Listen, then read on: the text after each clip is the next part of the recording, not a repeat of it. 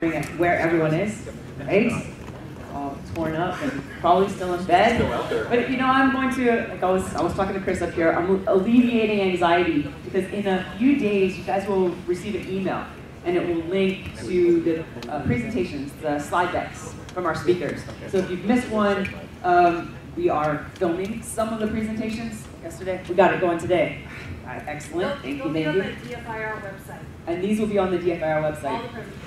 Awesome, awesome. Yeah. So hopefully that if you missed one or had to choose track one and wanted to see track two also, this is a problem we're taking care of for you. Ooh, I have to mention evals because we have another set of evals today. One is going to be for the entire event and one is for today's presentations. But there is a reward, a massive reward, because we received some evals for yesterday's presentations. You will be, hold on one second. I have to show it. It's this shirt.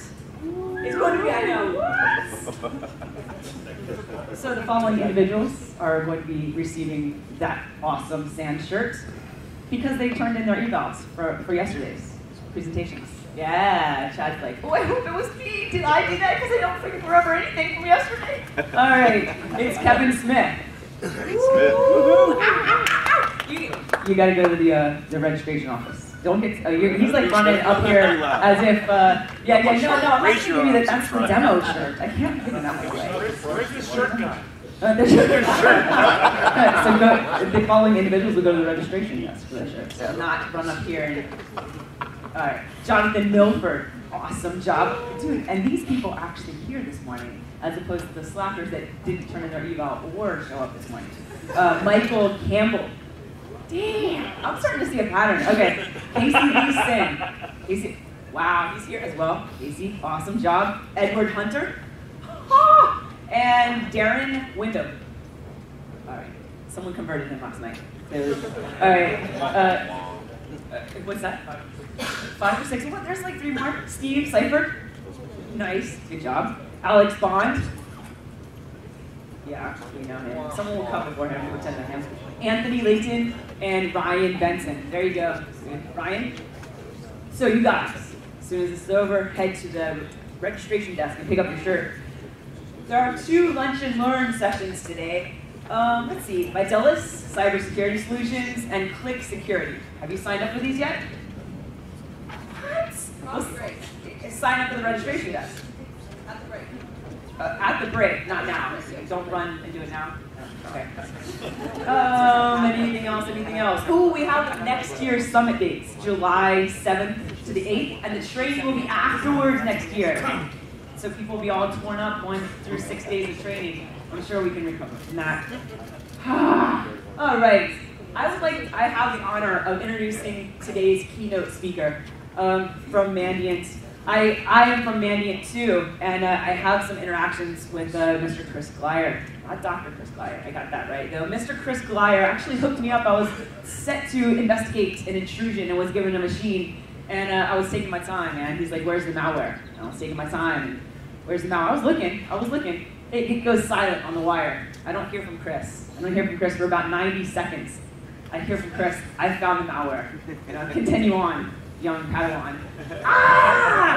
This guy, he's a technical director at Mandiant, but he's responsible for keeping the institutional knowledge, passing it on to people that work with him, and it is an honor to have him today to talk about everything that they've seen over the last year at Mandiant. So thank you very much, Chris, for coming out. I appreciate it. Thank you for the introduction. My role at Mandiant is I do lead investigative teams. So typically teams of anywhere from 2 to maybe 6 when we conduct IRs. And be the primary kind of interface with the client, serve as kind of set the overall direction for what we're doing, what we're looking for, what we're prioritizing, helping the client come up with their remediation strategy, and actually doing forensic analysis myself as well.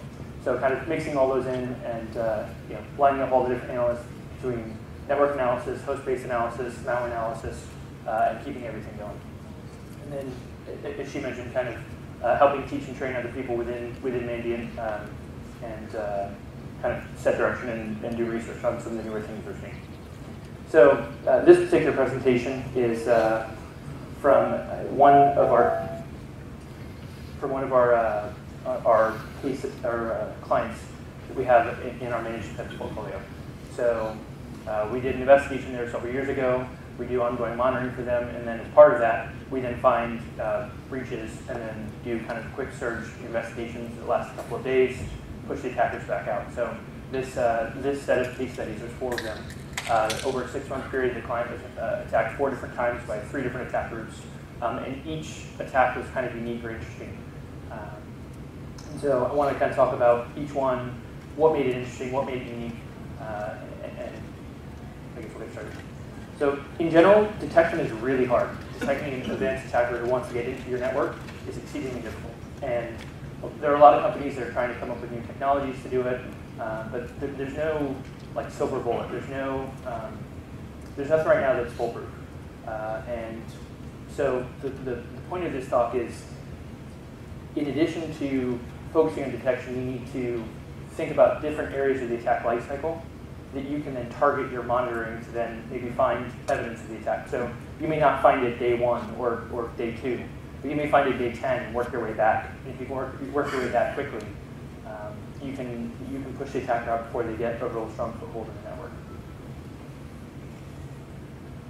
So in general right now, the industry is pretty much failing in detection.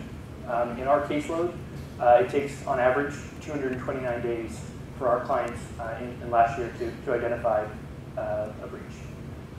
Now, that number is probably skewed a bit in terms of the organizations that we work with are going to tend to be ones that are going to be less mature.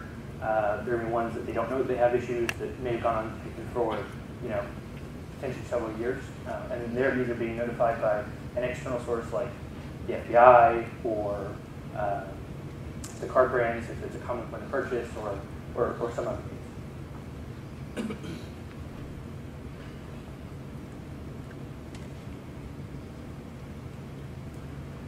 In this particular set of case studies, the average across the 4 was 9.5 days in terms of us detecting that. There's different logic and reasoning behind each one, and we'll go through that.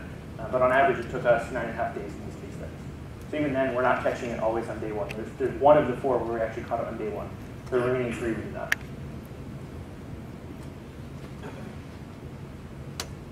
So when you have a really determined attacker, your organization does something that's really special. You make a special widget, you research something that's really important. Right now what's happening is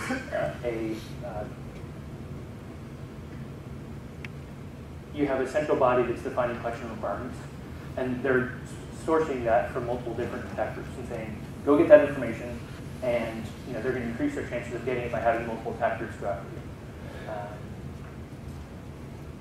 What we're seeing is kind of attackers evolve to use non-traditional techniques, and they may use memory-only malware. They may use non-persistent or non-traditional malware. And so in this case, two of the attacks use WMI malware, which is a newer trend for us that we've seen in the last 6 months. So in general, we think the organizations need the following to really actually identify and quickly, rapidly respond. So they need an investigation-ready environment. So what does that mean? That means you actually have your log sources centralized. So firewall logs, proxy logs, VPN concentrator logs. And from your VPN concentrator, you're actually gathering the host name of the system that's connecting to your network. Most by default don't do that. Proxy logs, DNS logs, DHCP logs, antivirus logs, application whitelisting logs, all those need to be centralized and searchable rapidly so that when you do find something that's of interest, you can quickly search it. I've been in cases before where you show up and if you want to run a query over 6 months of data, it's going to take them like a week to get the result, the result because of the way they've structured their scene. So you need to be able to do those type of queries. So I find an IP address, tell me everybody connected to it in the last 6 months, and I need that answer within say 5 or 10 minutes. I need to cross-correlate that against your DHCP logs. You don't store your DHCP logs, you're not going to be able to actually track back to a particular host. So you can identify that bad things are happening and it was coming from these IP addresses, but you can't identify who is actually doing it.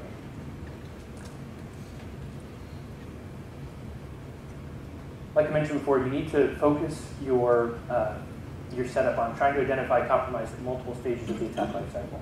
So don't just focus on the initial either phishing attack. Now, there's benefit in looking for that and trying to identify it, prevent it, but you're not always going to catch it there.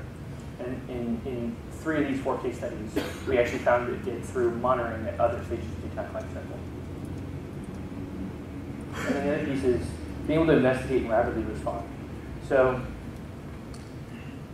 one of the challenges in incident response is if your only tool to investigate a system is taking a forensic image of it, that's not going to scale, especially if you're a large global organization with lots of, you need to find where the asset is. I need to then send somebody there to either seize the asset or take an image of it. I need to then encrypt it, put it on some media, and ship it back to some central location. I then need to track chain of custody and evidence. I need to receive it. I need to check it into evidence. I need to make a working copy of it. And then I can start doing analysis. And all the meanwhile, an attacker's running around your network as you're trying to catch up to them. So you need tools that allow you to remotely pull forensic data. So there are many tools out there. The purpose of this talk isn't to kind of pitch you on a particular tool, but just think about the capabilities that you use. So we use tools that allow us that we can pull forensic data from end systems. So when I find a system that's of interest, I don't care if it's in Bangalore or in Israel or in Brazil, I can pull the data that I need remotely. I can pull a file listing, I can pull the event logs, I can pull the registry, I can pull the URL history, prefetch, I can acquire files, I can find deleted files, and I can analyze the system on the fly and then generate specific questions so that, okay, the attacker used this account. Well, show me everywhere that account logged in. Or I know this is a compromise, this is a bad hosting because they're logging into the VPN.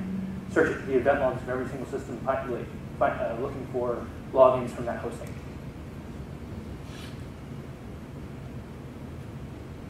So in a typical kind of network setup, so we bring 2 different tools to the table generally. We have host-based tools where we do kind of analysis remotely in systems, and then we do network monitoring.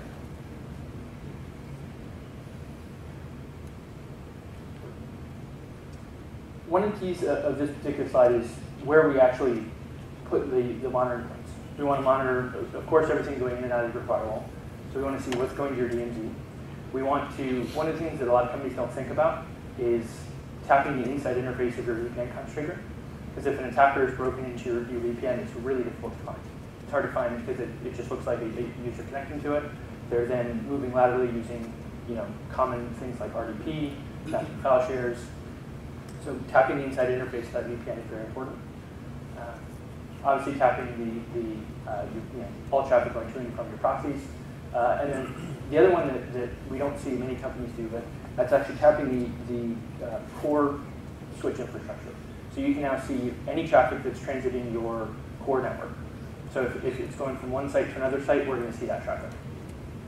And that is probably one of the most critical pieces if you're actually going to identify things in, say, the move laterally phase of the attack lifecycle or privilege escalation or some of the reconnaissance phases.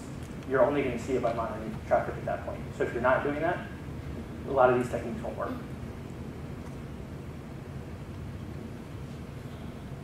So here are 4 case studies. We have one that involved a joint venture. We have one that involved an outsourcer. We have one where they actually used heartbleed to break into the VPN configurator.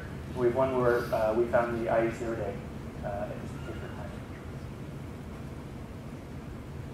So in the joint venture, this one's interesting because this company has multiple, lots of joint ventures around the world, and they don't really control those joint ventures. They have a 49% stake in those, and so they can't dictate what they do or don't do. And so the attackers broke into the joint venture.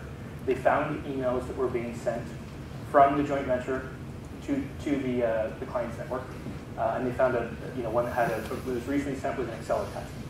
So they stripped off the Excel attachment, created an Excel macro, XLSM, and then resend that out to the group saying, hey, I have an updated copy of the document. Please take a look. So of course, everyone clicked on it because it's coming from email addresses through email infrastructure in a conversation that they were expecting to receive something back. So at that point, what was new is when we were doing analysis of the system,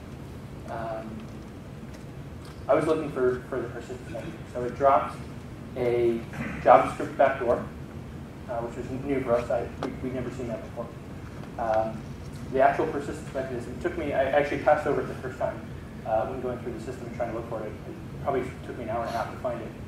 What they did was they created a link file. That link file was in a startup folder.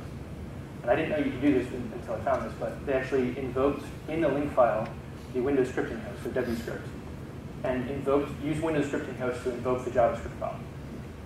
So link file in a starter folder, Windows scripting host, executing JavaScript. Pretty cool. Really hard to find, and kind of a novel or creative approach.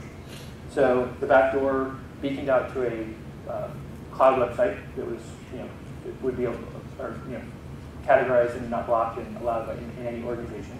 And it went and it downloaded a command in terms of what it should do or where it should connect to or what commands it should run.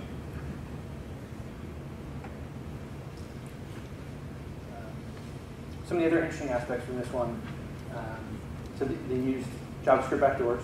They also used WMI. Once they started moving laterally, they would use the JavaScript backdoors to install malware, and the persistence mechanism was WMI. So from a detection perspective, it took us 28 days to detect the activity. It's a long time. How do we detect it? By monitoring site-to-site traffic, when the attacker finally escalated their privileges and got out of a particular network zone, and they moved to a different, they accessed the server, they done password hashes on the server, and they copied the files over. So we saw fly across network password hashes in NetBIOS. And so that was actually the detection mechanism for us. So in the attack lifecycle, this is kind of the diagram we generally use. It starts with initial recon. Then you have initial compromise, established foothold. An attacker then needs to escalate their privileges. From escalating their privileges, they're going to then start conducting recon internally. They're going to move laterally to other systems, try and maintain presence by dropping additional backdoors, and then further escalating their privileges. So that you usually go in that cycle for a little bit, and then eventually they want to complete their mission. So this is, when I talk about the attack lifecycle, this is what we're talking about. And thinking about, if you actually think about an attack in that perspective, in organizing your defenses and your detection mechanisms around that, you can actually come up with some pretty creative ways. So in this one, it's actually technically in two, both move laterally and escalate privileges. Because the attacker at this point was already on a system, and they were trying to move a number of systems, and they were trying to move laterally. They had some privilege accounts to a couple of systems, and they were trying to escalate their privileges to get a domain administrator account.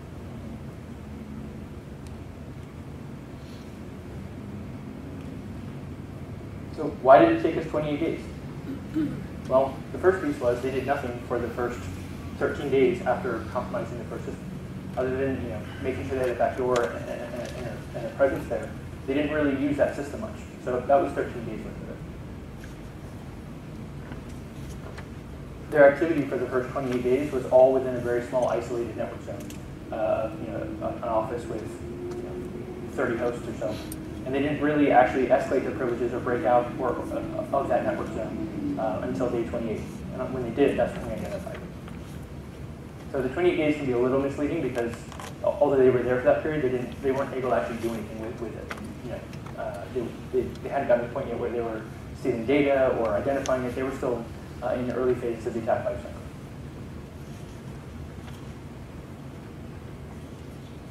So from when we identified it, when we actually scoped and remediated, it took us 3 days. It actually took us 2. We investigated it, we removed the attackers, we blocked their command and control, we removed the infected systems. This particular client had another joint venture, and with this joint venture, they had to allow certain ports for that joint venture to access their SAP environment. And so on their firewall rules, they allowed 3380 to 3390 on their, because some SAP uses some of those ports. Well, what's the RDP protocol? 3389.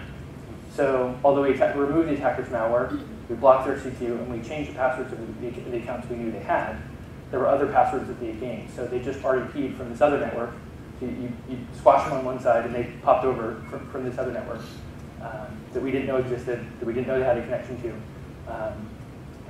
So that was what we spent the third day finding out about and dealing with. So in this case, when all was said and done, we had 7 infected systems. We had 57 access systems where they were attempting to check their credentials, see if it was privileged, dump passwords, trying to escalate their privileges, etc. And they say that you use 13 different network-based indicators of compromise, so IPs and domains. So one of the other interesting things about this case, and this is the first time that we'd seen it, was they used WMI for persistence. So kind of a primer on what WMI is. It's on every system since Windows 2000. So it's it's pretty much ubiquitous now and running by default on every system. The whole point is to allow remote management of systems through VB script or PowerShell. And I think Dave Hull's giving a talk later today about how, potentially being able to use this to conduct remote forensic analysis. What's interesting is they're called managed object files, and they're used to implement particular classes in WMI. So you can't just put a piece of software on an end system. You actually have to compile it on that system in order for it to run and be incorporated into the instrumentation. So that will show up as kind of a key source of forensic evidence later in the case. The main namespace that you'll use in terms of implementing those classes is called root/7v2. And then lastly, the information, the actual backdoor itself, will be stored in a data structure called objects.data. And this is important because if you're say you're timelining a system, you know it was compromised on a particular day and time, and you're looking for a piece of malware, a binary, there will be no binary. And if you're just doing plain timeline analysis, you may miss it because the objects.data file will have been created when the system was installed, and it's going to be modified constantly, so it's not going to show up in your time window.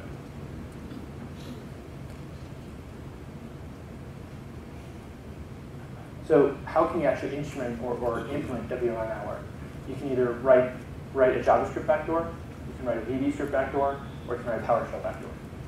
The two that we've seen so far are JavaScript and VB script. One of the interesting things to note about this particular case was that the way that they invoked, they actually invoked an instantiation of Internet Explorer. And so, again, in case you read on our blog, Devin Kerr blogged about it on our website, where he actually talked about the Windows scripting host and how they implemented this particular backdoor. What that allowed for us is, because it invoked an Internet Explorer instance, it actually stored the commands that they were pulling down in temporary internet files. So we just went to temporary internet files. We could basically pull and parse every one of those, and we had every command they typed. So I don't think they knew that that's what was happening in the background. So even though we didn't detect it for 28 days, we actually could very quickly figure out what they were doing during that time period.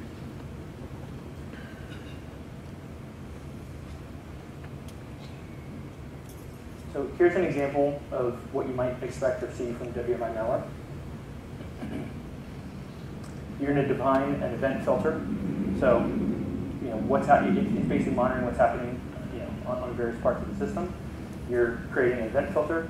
You're setting the namespace, which is root/7v2. You have to give it a name. And then you have a query. The query is actually how they do the persistence mechanism in this case. So it's checking the internal system clock time. And anytime it hits 5 seconds, it's going to fire.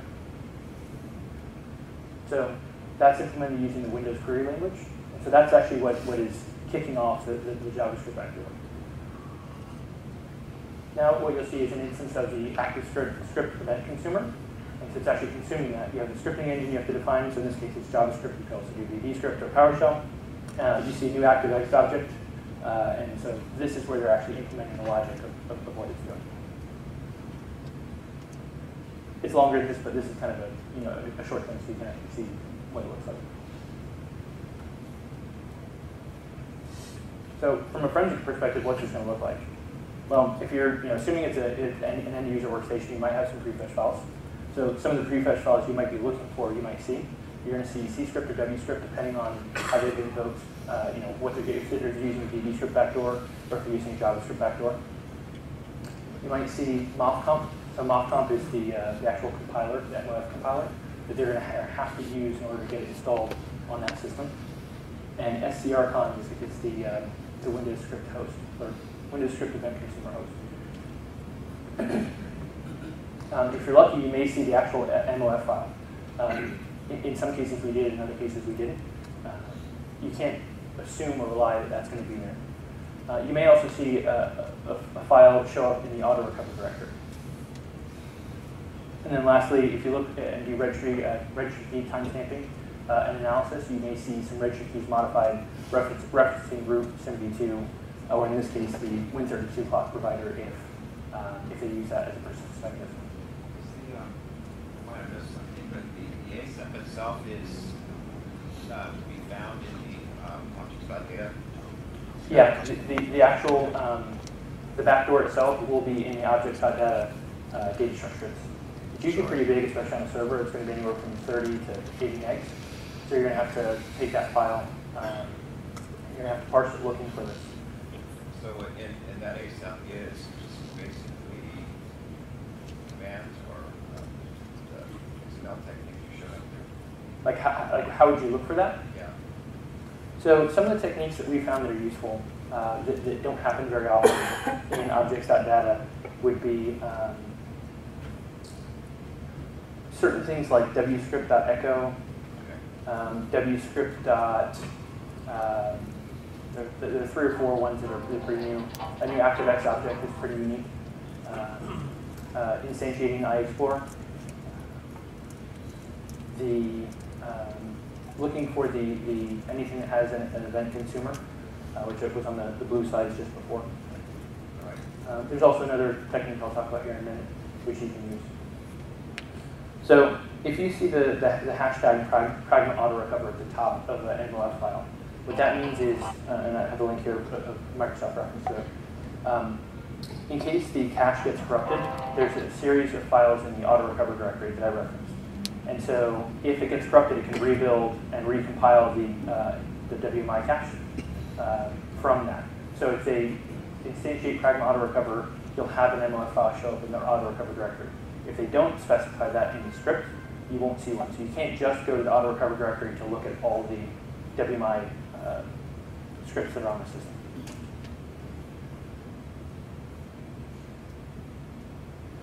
So if you were to actually do this yourself, this is not from the attack, this is just something that we made up. The way that you would install it, you're going to see MOFNUB, you have to actually compile the MLF file. So you're going to see it actually get compiled. It's going to parse it and then place it in the repository, the objects.data repository. Microsoft recently just updated system, the auto-run tool. So it will actually now detect this. So if this is actually a system where we ran it on the, we had an infected objects.data, and that's the way it shows up right there.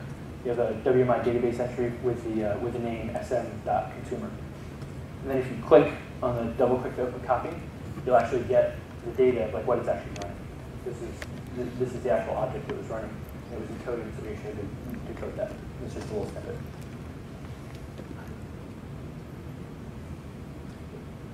Before I move on, the challenge here is that WMI malware, there's almost no information on it publicly on the internet. There's like one Trend Micro article talking about this. So all this we had to kind of figure out on our own and made the first analysis of this and figuring out how does it work, what do you do, how do you find it, how do we enable other people to find it if it happens, has been pretty difficult. So this is kind of at least our first attempt to document some of the things for the forensics community. And hopefully you'll see more coming up. All right, so that was case 1. Case 2 was interesting, largely because there was pretty much no backdoor malware used. The attackers broke in. What they did was this particular company outsourced their SAP management of their SAP systems to a different company. And so that company had direct access to RDP using a local administrator account on one system. So the attacker compromised, so this is a different attacker, they compromised this other company, the outsourcer, leveraged that tunnel between the two companies, RDP'd into the system, and then used that system as a beachhead to start moving laterally.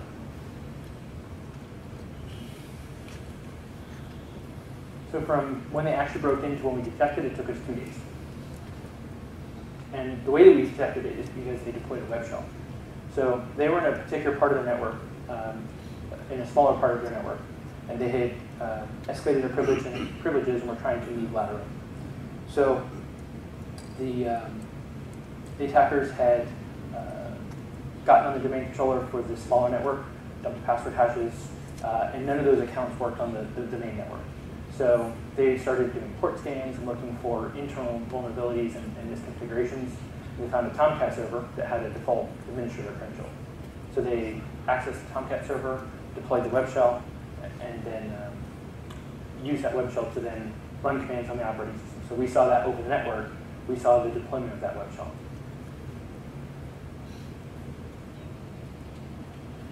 So from an attack lifecycle perspective, this was in the move laterally phase. So there's kind of a trend here that you'll start seeing. So what made this case interesting was that because of that access they had, they didn't need any backdoors. So they leveraged the access to this host. They targeted the client's RSA infrastructure.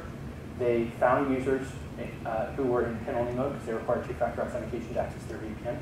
Found users that were in pin-only mode and got their pins, and then used that to VPN into the network. So between the access from the outsourcer and the access from the VPN, they didn't need backdoors.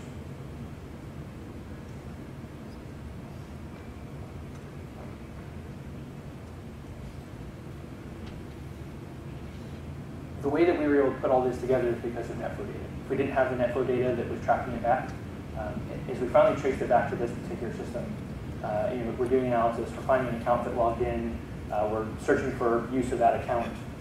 It took us all the way back to this one system that was managed by the outsourcer.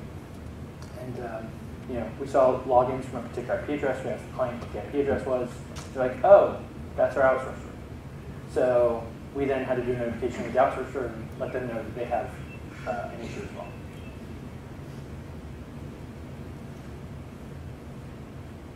So from detection to scoping and remediation, it took us 2 days to kind of put together the story, figure out what happened, and actually get it successfully remediated. So no infected systems from a backdoor perspective. They accessed 27 systems in the environment, and they used no real network infrastructure because they didn't have any backdoors.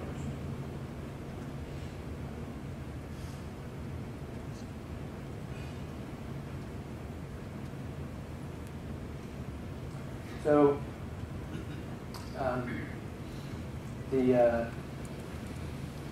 this particular client also had heartbleed used against them. The attack group used heartbleed against them was the same as the attack group in the first case study.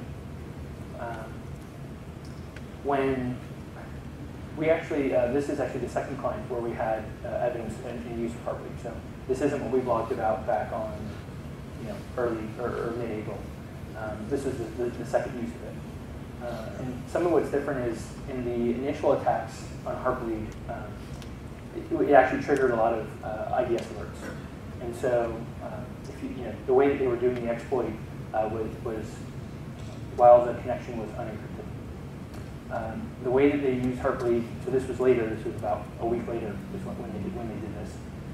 After the initial exploit was they had upped their game in terms of they actually moved the use of the heartbleed exploit to after the SSL encrypted channel. So we had a full takeoff of the data, and it didn't flag on a single IDS signal, it was all encrypted. And so all of the actual exploitation was in the encrypted tunnel, which made it much harder to identify. So they used the heartbleed exploit in this particular case to actually break into the VPN concentrator. And so this is actually the second instance of the VPN concentrator by that manufacturer being targeted in our experience. It makes sense that you're going to see, if you want to break into a company, that's actually probably the best way to leverage that exploit to have some effect. Because otherwise you're just going to be, if you just target a website, you may be able to get some credentials to that website, there's some information from that website. If you actually want to break into the company and do things internally, this is probably the best way to do it. So from when they broke in to when we actually detected it, it took 8 days. What we saw was the attackers, as they moved laterally through the network, there's only so many ways that you can actually get something to run on a remote system. And one of those that's common for many attackers is using Windows scheduled task. And so we saw them schedule a task across the network, an unnamed scheduled task, and execute a particular file. And then, and so that's what we flagged. Now what's interesting here in this particular case, we don't go into cases like with a preconceived notion of what happened. We let the leads kind of develop and generate, and then we follow those leads. So in this particular case, you see a Windows scheduled task. We didn't immediately jump to, oh, it must have been heartbleed. We have to work our way back to get that. And so there's various methods and techniques that we use to do that. Some of that's going to be pulling forensic data from the system. So I now have two systems that are of interest. I have the system that had the Windows task scheduler run on it, and then the system where they did that from. So I'm going to pull forensic data from those two systems. I'm going to start analyzing that and try to develop additional leads, figure out what happened. This was the same attack group, so they were using WMI malware again with JavaScript backdoors. They use a different C2 or cloud provider for those backdoors. In this particular version, I think they used some Google websites that it would track to the Google sites where they could manipulate some particular strings. It would download that, and that would be the command for the backdoor.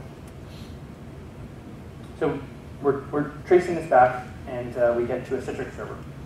And so we start asking more questions about, well, what is the Citrix server? What does it do? How can you access it? And it turns out that this Citrix server is only accessible from their VPN. It's not directly accessible from the internet, because that was our first thought. It was, okay, they must have broken into the Citrix server in some way. The Citrix server wasn't directly accessible from the internet. And when you VPN to the network, you can't just get direct network access. You actually have to connect to the Citrix server first and move from there. So we started pulling on the thread a bit more, asking more questions. Okay, well, we started doing forensic analysis, and we see logins that are initiating to that system from the VPN. So we have the client pull their logs from their VPN concentrator, and we look for the signs that you would expect to see for heartbleed. So in VPN concentrators, they're actually tracking. I have some sample logs here in a minute. But it actually tracks the IP address you're coming from, and then if you change your IP address, it'll track that as well. And so with heartbleed, what you're looking for in terms of use of it, you're looking for if you have two active session tokens. So if I steal a session token, and you have two active ones, you're going to see it flipping back and forth between one user and another user, and one user and another user in kind of rapid fashion. And so that was the kind of telltale sign here that heartbleed was used.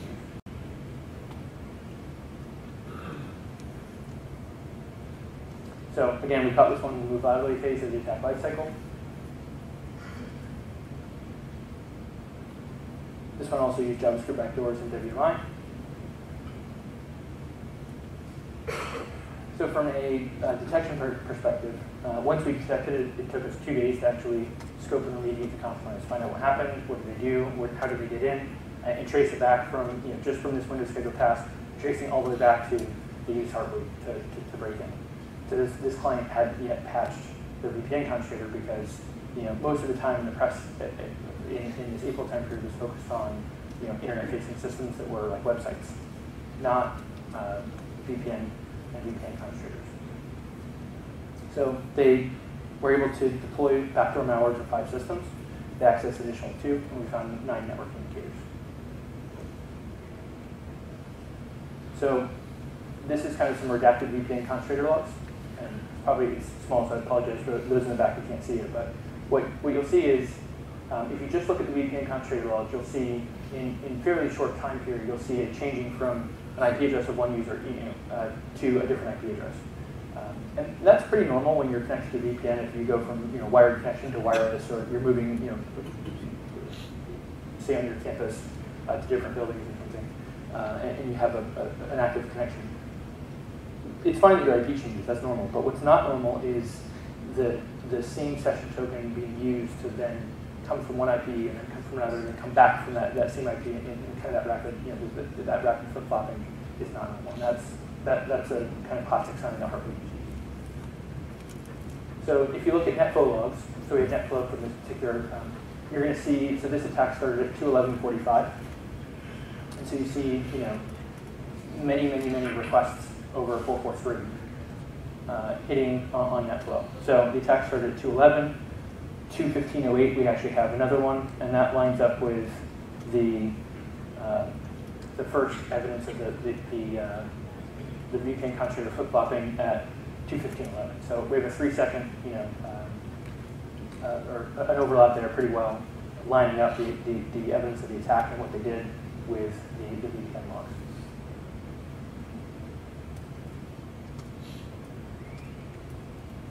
the other thing you can do, and that we can't prove this, but we think it's likely that it occurred, is we can prove how they got into the Citrix server itself. And our theory is that they use the heartbleed exploit. So any user that's logging into the VPN and retyping in or using the password, or if you have a passcode or PIN combination,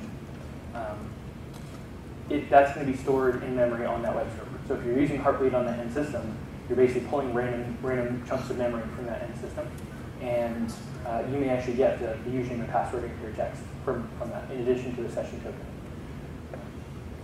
Additionally, all of the activity that you do over that session is also going to be in memory on that VPN constructor. So we think that they either got credentials from memory of the VPN constructor through heartbleed, or from a user connecting to Citrix, they pulled that from memory of the VPN constructor. It's one of those two, because they just then logged into the Citrix server with credentials, and there's no evidence as to how they got that. And this is the 215 time frame is really the first time we saw any use of this particular IP address.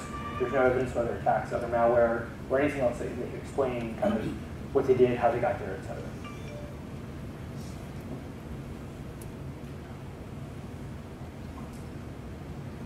So recently, and this one always actually makes me laugh. So we detected this one. We actually saw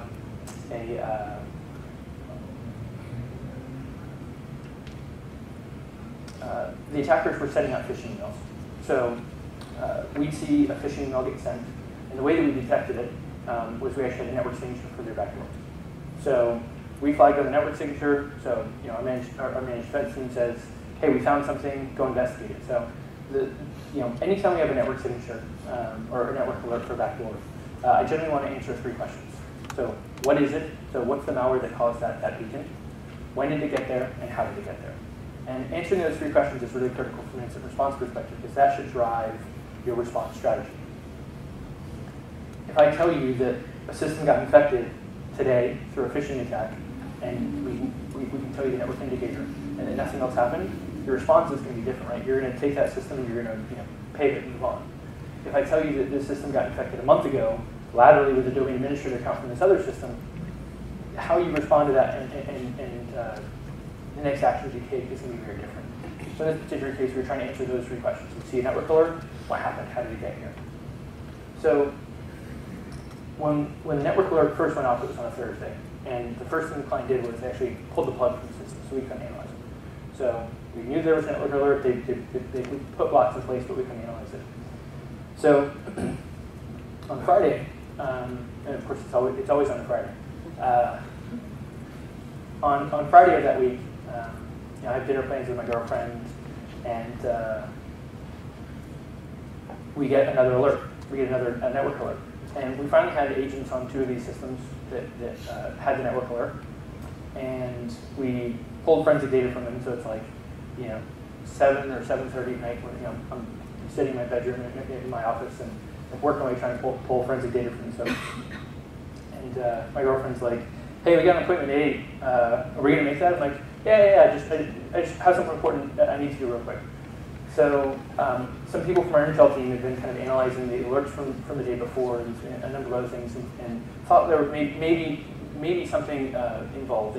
They tried to go to the website from the day before and download the exploit.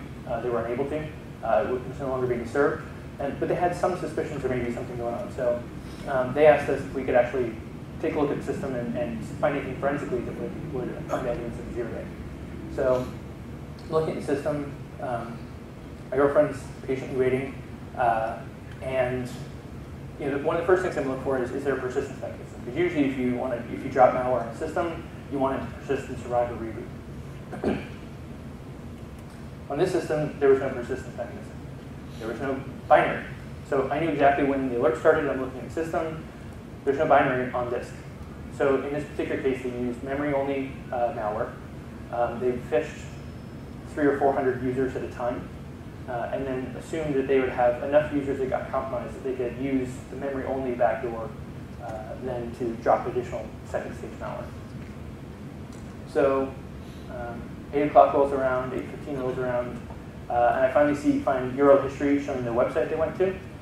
I see a JavaScript file and a Shockwave file. So I acquire those files and I'll show you in a minute. But pass it off from our team, and then they validated what it was. That was the actual exploit code between those two files. So 8:30 or so, I was able to head off. And we were a little late for dinner, but I'm getting like text messages and phone calls and other things because within an hour they'd actually validated it was a 0 day.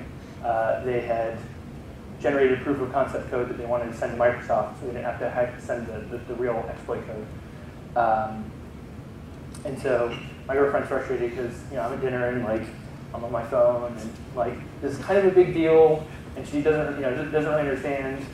And I'm trying to explain to her like what a 0 day is, and obviously So the best part is that next week when the advisory finally comes out from Microsoft, because there's about a week period where they didn't have a patch. And so her IT department on Tuesday emailed everybody and said, please stop using Internet Explorer. And so she then told all of her coworkers, like, my boyfriend's responsible for that. So.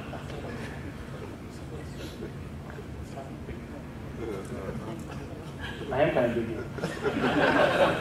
All right, so this one we caught it in the established foothold phase of the life cycle, right? We caught it early. We didn't actually detect a phishing email, but we detected the evidence of the backdoor from a network perspective. So what were some of the forensic artifacts? So you have URL history showing the user going to a particular website. We have this fpv.temp file. That particular temp file was an Adobe helper file.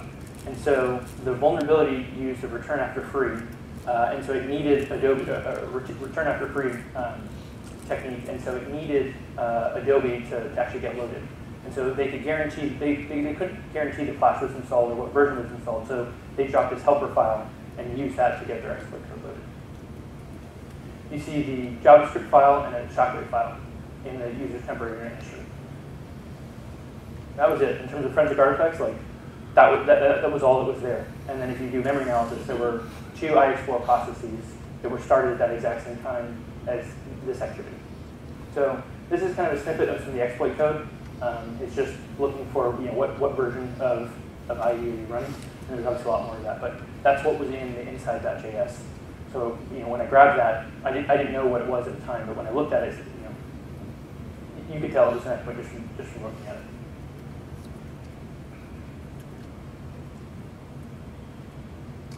So the email, this is an example of one of the emails that was sent. So over the course of a week period from when this happened to when the patch was released, we had 14 clients that were phished.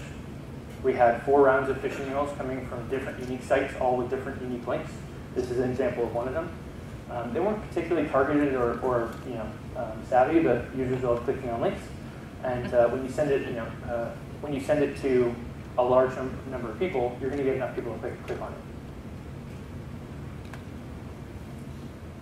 The interesting point about in this particular case, with the 14 clients being compromised, it made a really busy week for us. But once we found the initial piece, we could then develop some really good network signatures for the actual use of the 0 day. So once we found it the first time, we then created great signatures for it. So then every time after that, we then identified it quickly, found the C2, worked with our clients, and so of our 14 clients, the attackers didn't get established in any of them, even though initial users got compromised.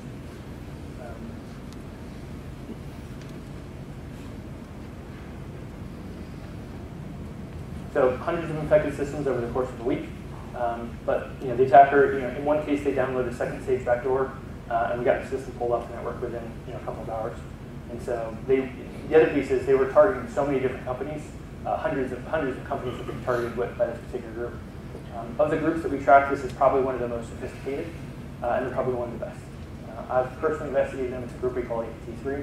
I've probably investigated them about 6 or 8 times, and they're really, really, really good. So of our 4 cases, We have 3 different unique attackers. This was the 3rd unique attacker. So we kind of go back to our premise of detection is really hard. You know, they can come at you in all different ways. They can use techniques that you've either never seen or heard of before, or connections to your network that you don't know about, or that may not be monitored. You can't always assume that it's going to be through the same avenue or same mechanism every time.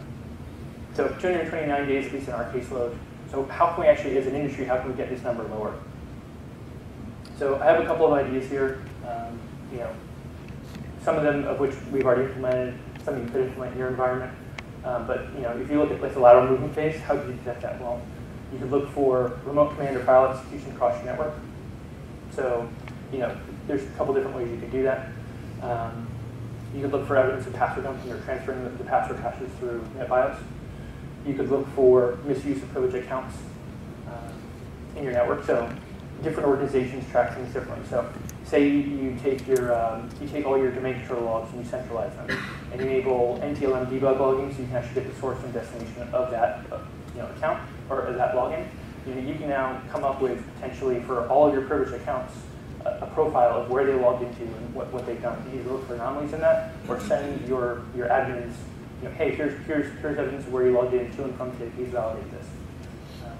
I know other organizations, they do things like they'll set up a jump server farm. And so in order to get into the jump servers, you need 2-factor authentication. And then by policy, they don't actually prevent you from doing this, but you have to RDP from the system in that jump server farm. So if you just monitor all your servers looking for a login that's not originating from the jump server farm, that would be an immediate generic indicator that something bad has happened. Internal recon, you look for things like port scanning, running tools like SQL map. You have to look for that, a system internally that's acting maliciously. From completing the mission, you could look for creation of, every attacker loves RAR. Use of WinRAR, looking for, the header of an encrypted RAR file being transferred through NetBIOS across your network or out of your network. You could look for NetFlow logs, looking for large outbound file transfers. And then I guess kind of what I want to leave it with is, as you're leaving here, what can you do in your environment that, to generically find this? So I want you to think about that and think about, some of these tactics, some of these techniques, and then, you're going to know your environment way better than the attacker would or should. What can you do that would actually make it so you're more successful at detecting this generically?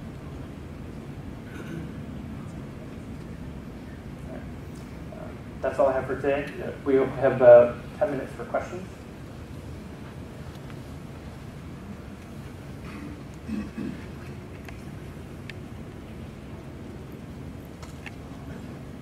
In your first example, why were you finding the command temporary internet files? They were instantiating iExplore, an iExplore instance, new ActiveX objects that instantiate iExplore. If you look at Devin Kerr's blog, he actually has more details about it. Or on Mandiant's blog, Devin Kerr's blog post. But because it was instantiating an actual web browser, the operating system was doing things it would normally do, which is cache websites you've been to. And so it was caching, each time it pulled down a command, it was caching that in temporary internet files. Thanks. So from a user awareness standpoint, I'm going back to this phishing expedition that took 28 days to come to light. And you're saying that in that organization's environment, users received a spreadsheet that did not give them the expected result that was stated in the email, and nobody said squat. So what's interesting is they stripped off the Excel attachment with all the content in the Excel attachment, created an XLSM, so embedded a macro in it. So when they sent it, when the users opened it, it had real content. So they actually were expecting what was in it. But it wasn't different from what they had before. It wasn't different, but it wasn't unexpected. We interviewed them and they talked to users, and it was that's the type of thing that's going to fly under the radar. I mean, if you look at what's a lot more prevalent are the cases like the I0 day, where they're going to send out kind of a more form or generic message. But we see everything from like really generic to, that's one of the examples of some of the most targeted phishing attacks recently.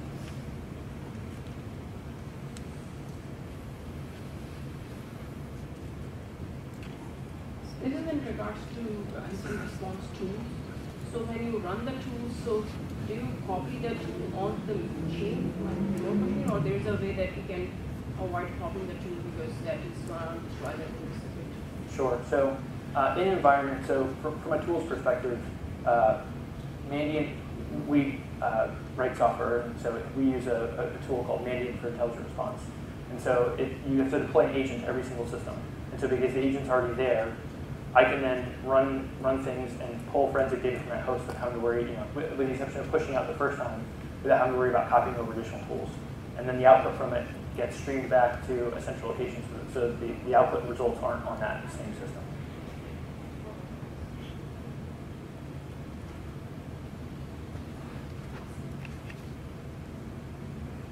Did you ever make up those dinner plans with your boss lady to take her out after ruining her date?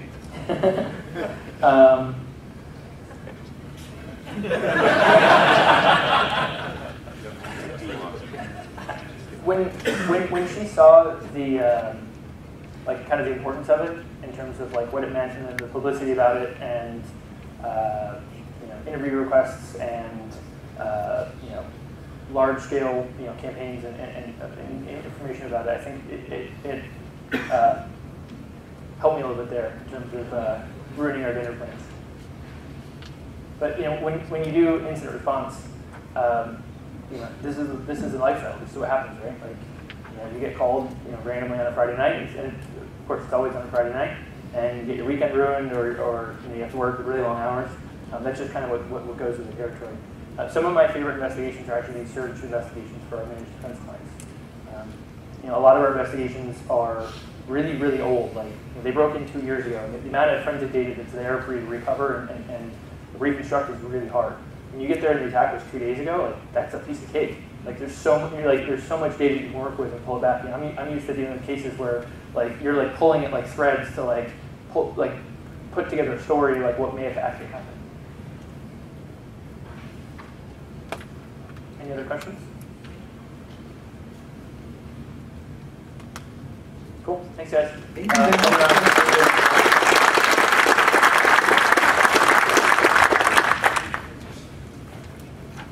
All right. Now we have a half an hour networking break. There's breakfast out there already with coffee. Awesome. Bagels. Oh, bagels. Very cool. The next presentation, 10:30. And they'll be in track 1 and 2 there in the ballroom. Oh, it starts at 10? So it's 9:30 now. It starts at 10. Woo!